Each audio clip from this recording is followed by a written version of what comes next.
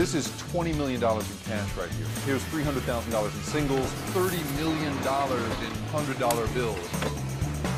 Whether it's cash, gold, or digital bits, we all know that money makes the world go round. And what that money is worth depends on trust. Trust that the engines that power it all won't fail. I'm Jake Ward, and for the first time, National Geographic is going to take you inside the system. Places that you're not allowed to bring a camera, straight into the vaults of the world's largest stash of what you want, need, and bust your butt to get. Money.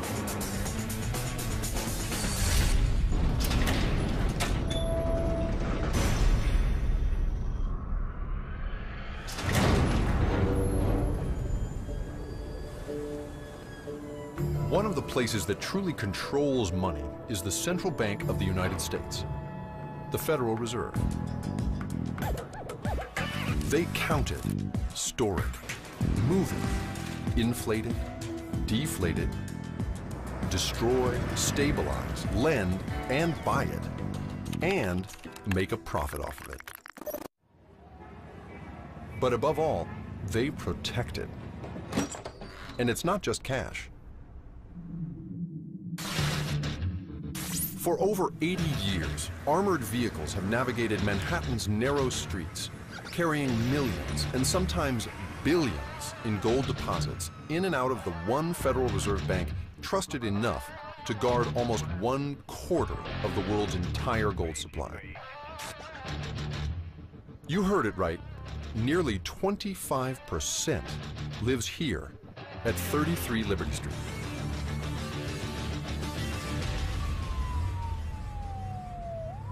Today, a hefty deposit is on its way in, and this driver is the first line of defense. For obvious reasons, we can't really tell you his name, but he's not alone. His partners are armed, and the vehicle itself is like a vault on wheels, able to withstand bullets, even hand grenades.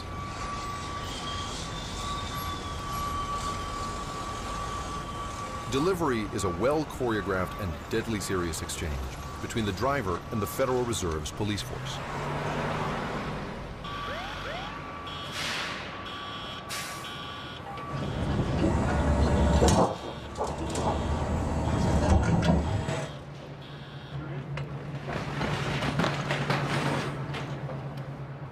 This small stack may not look like much, but if you tried to put it in the back of your car, you'd blow out the tires. There are a lot of guns here right now. It's kind of nerve-wracking to be around it. The gold is met at the loading dock by the Fed's vault auditor and its custodians. We have over a ton of gold right here, and street value today is over $55 million. Are you still into gold? Like, does gold have an effect on you emotionally, or are you sick of gold? You never get sick of the gold. Yeah, really? It puts a smile on people's faces when they come down to see it, and even puts a smile on our face when we're down there working with it. It just never loses its luster. Our camera crew is making a normally smooth exchange a little hectic.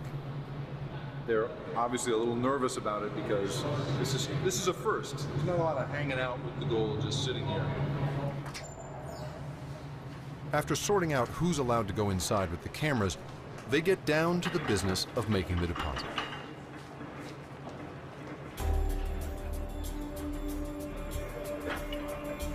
There's an almost sacred ritual that handlers go through when moving gold. It's all very quiet and solemn, no chit-chat or small talk. The armored truck company's drivers are fully responsible for the gold as they descend 80 feet below street level to the world's largest underground gold vault.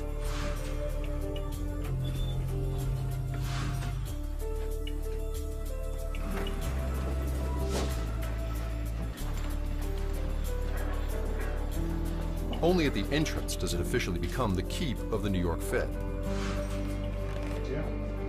And this is the way it's been done since the Fed first opened the vault in 1924.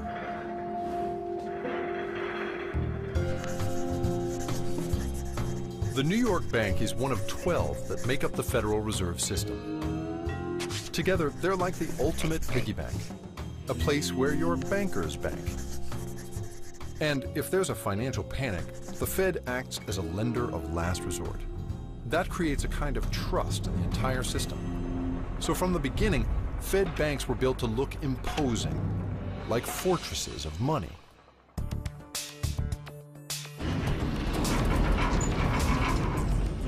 The New York Fed's vault rests on bedrock to handle the weight of the gold. Engineers dreamed up an ingenious way to guard it. A 90-ton steel cylinder that revolves vertically in a 140-ton steel and concrete frame. When it rotates, it drops 3/4 of an inch to create an air and watertight seal.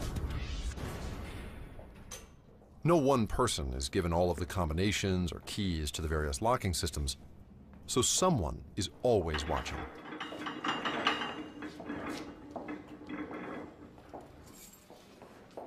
So now there's 3 of you. It takes 3 people to open the door? Yeah. I see. 2 vault custodians and an auditor.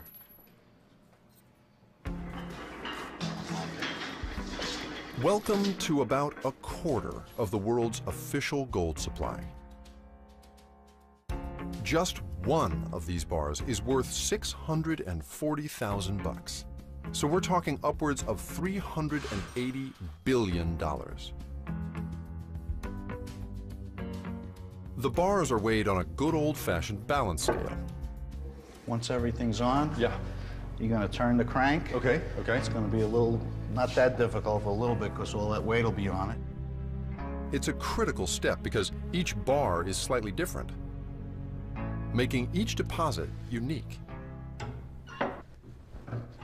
The scale measures down to 1/100th of an ounce. That's about 1/3 of a paper bill. Still, that's worth about 17 bucks.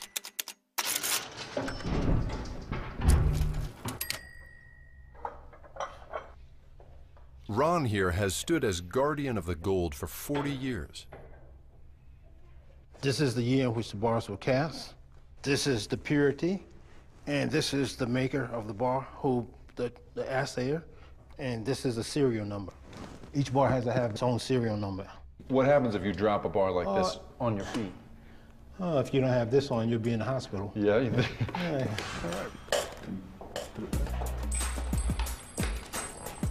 All right, so I'm about to pick up $640,000.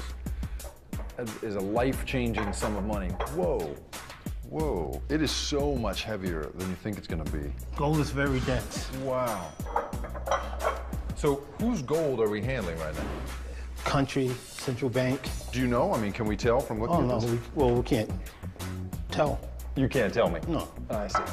There are rules about that kind of thing. The Fed's discretion and intense security are so trusted that few depositors have ever even asked to see if their gold is still here. So let's say that, you know, one of these bars got out of the vault, God forbid, and out into the street, and somebody melted it down. Would there be any way of identifying this gold again? Not if they melted it down. No. But if they tried to sell it like this here, they would find out. For thousands of years, people used gold as money. And why not? It's shiny, it's pretty, and like the man said, once you melt it down, it's untraceable. Or put another way, it's the perfect recyclable money.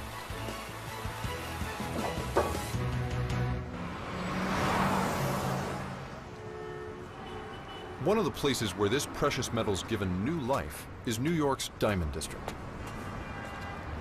On these 2 blocks of New York, $24 billion in cash changes hands every year. We've negotiated access to get behind the storefronts to see how everybody from low-end street dealers to high-end brokers are dealing in gold.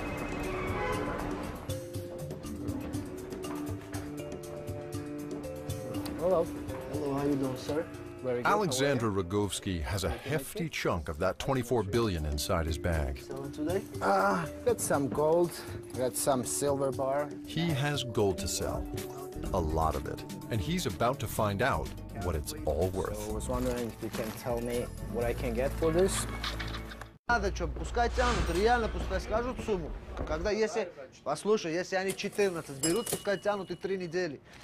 Is this 14? Dmitry Nezhinsky is one of hundreds of brokers who work New York's gold district. Business is booming. When there's a financial crisis, people tend to look for security in gold. Here is 18 karat. Yeah, it goes up and down, but now it's better than other times because it just came up from 1,500, so you're selling it at the right time.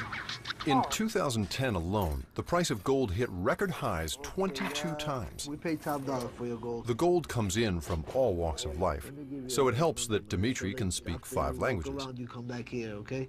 Some dates are there, 48, $14,064 for 14 karat gold.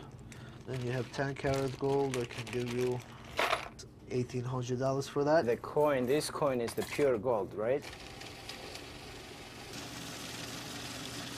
So this is $20,900. I'll give you $11 difference, so you can come back to us. Thank you very much.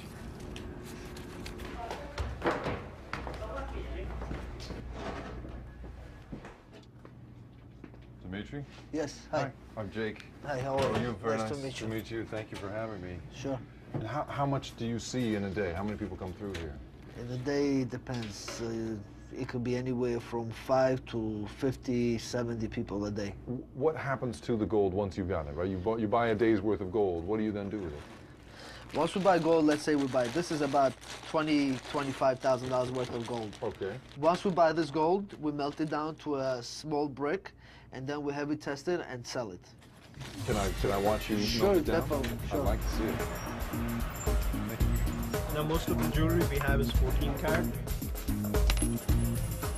The nooks and crannies of the gold district are full of places like this. Millions of dollars flowing in and out. Some, like Dmitry's, even have a foundry in the basement. How are you, my friend? No! Oh my God, you serious? It's the mayor, this guy. Please, man, I wanted to melt it. Not ready? Okay.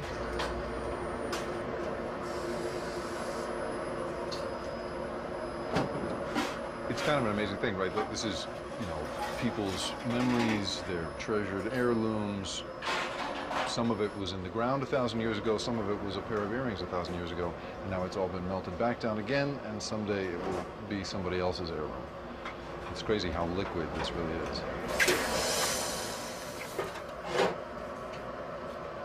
So, are you sick of gold? I mean, do you still like the look of gold? I love it. You do? I love it, yeah. You do? Yeah, definitely. Who doesn't?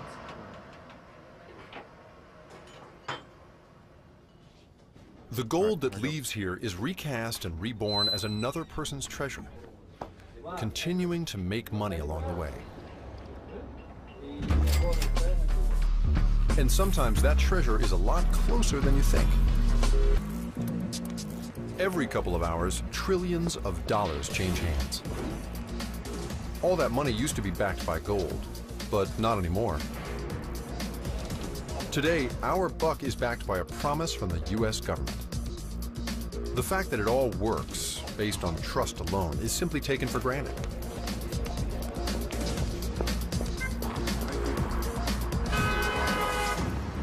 Hi, good morning. I'm trusting this driver with my money and my life, right? I'm trusting that he's not going to cheat me. I'm trusting he's going to take the fastest and most efficient route possible. And I'm trusting him not to kill us both. Ooh. That kind of trust is at the heart of the financial world. The whole system is built on the assumption that our cash and our credit cards and even our bank accounts are worth something. But what I want to know is, who's in charge?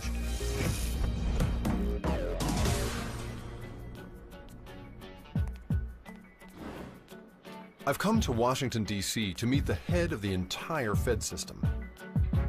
He's been dealt some of the most difficult cards in the history of finance. You said that Mr. Bernanke just happens to be the most powerful nerd on the planet. The Fed that was responsible for this. Sure, the Fed played a role. Federal Reserve Chairman